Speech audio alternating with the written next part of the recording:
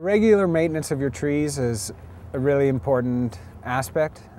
Pruning, proper pruning, should be done on your trees every few years or so. You should have an arborist come in, have a look at the tree, see what's necessary. In some cases, if the tree is in good health, no pruning is required. We certainly don't recommend over pruning because this can be harmful to your tree as well. But often we'll look for things like dead wood, crossing branches, structural problems that may be existing in your tree.